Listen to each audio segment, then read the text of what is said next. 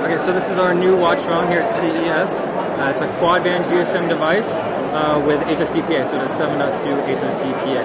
So as you can see, it's really leather band, glass face, metal surround.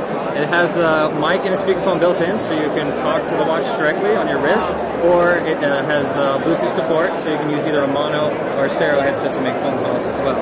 So as you can see here, we have one of the watch faces on here, and I'll switch. You can also change it to more of a digital font.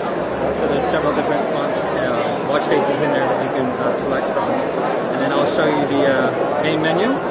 So the main menu has your dialing, contacts, tools, music, messaging, and settings. I'll show you a quick demo of the dialing. So it is a touchscreen, so you can tap out your phone number right on your wrist, or if you have a Bluetooth headset, you can use voice command and you can dial voice command as well. Speaker independent voice dialing? Yes. And the one last thing I can show you here is the media player. So if I go in and select MP3 that's loaded to the phone. That'll play over stereo Bluetooth. Exactly. So you can't hear it here because it's loud, but it'll play through the embedded speaker or over HDD. And what about battery life?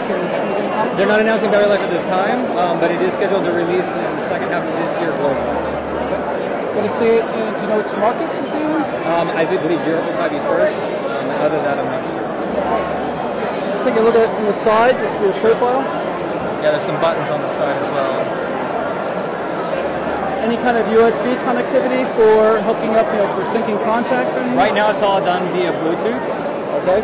So I don't know the final production one. I don't know if it'll have like a mini USB.